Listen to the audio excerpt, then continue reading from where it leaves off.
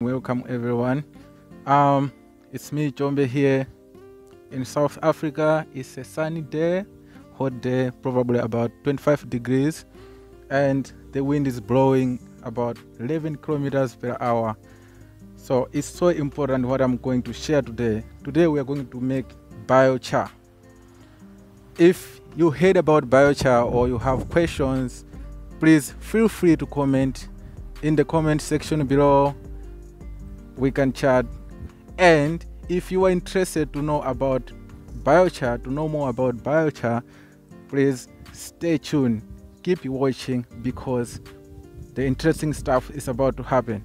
We are here to share about biochar. We've got all materials we need to make biochar. I will explain shortly what is a biochar, or how you can make what material you need to have. It's a simple way.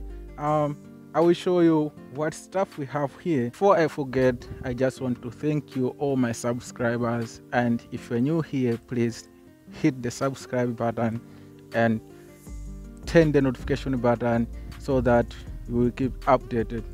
And if you're watching from Facebook, Instagram, TikTok, please follow my page. Hit follow.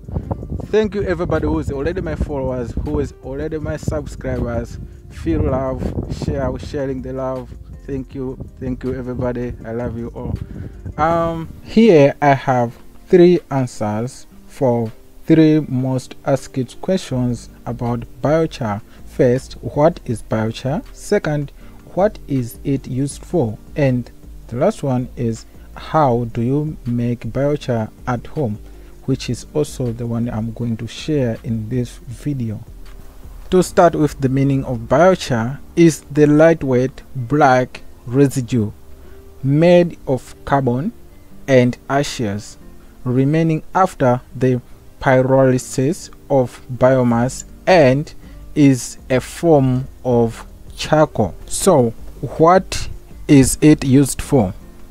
It is made by heating biomass such as herbaceous or woody crop residue, non-salvageable timber and slush or animal manure in a contained system. There are many potential used for biochar, include water treatment, land reclamation, and carbon sequestration. The answer of the last question, that is, how do you make biochar at home? There are a couple ways you can make biochar, but I'm going to explain briefly the simplest way that you can do at home to make biochar. That is by used corn pit.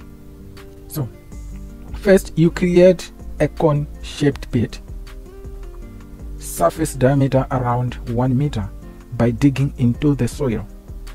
Second, start a fire at the base of the cone using small twigs.